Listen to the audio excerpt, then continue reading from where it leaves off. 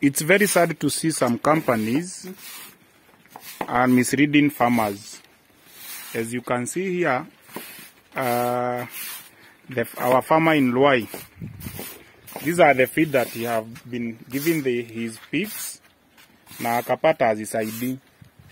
Furthermore, zimempeleka loss kwa sababu hazisaidii nguruwe zake, hata nguruwe zake ni kukufa zinakufa. And that's why naambia watu wacha tujifunze na experience. Hizi theory hazitatusaidia kwa wakulima wa nguruwe. So unaweza ona hizo chakula zimetupwa, ndio hizo amefagia zote, ametupa zimezilikuwa, na alikuwa amenunua pesa. Na tumezitoa kwa sababu nguruwe hazikuwa zinakula. Nao ningetaka uone tukimwaga sasa chakula zenye tumemletea. You see the difference, and I'm believing after 1 week atanipigia simu kunishukuru, kwa sababu hizi chakula zote zenye ameuziwa ni rice porridge.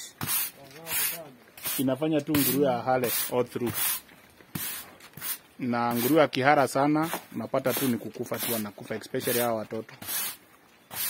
Sasa ningetaka uone the difference ya what we give our customers and na what our customer wananunua.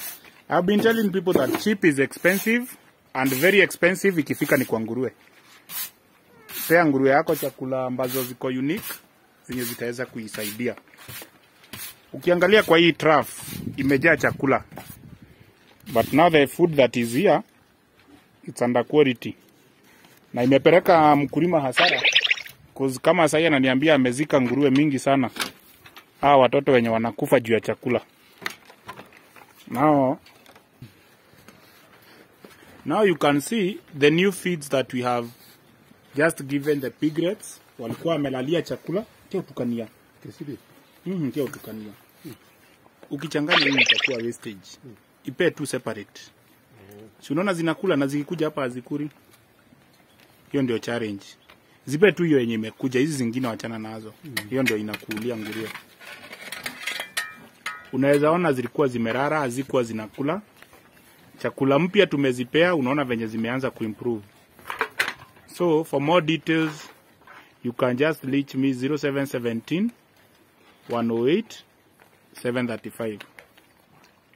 I'll be following, nitawaonyesha after 1 week venye hizi nguruwe zitakuwa.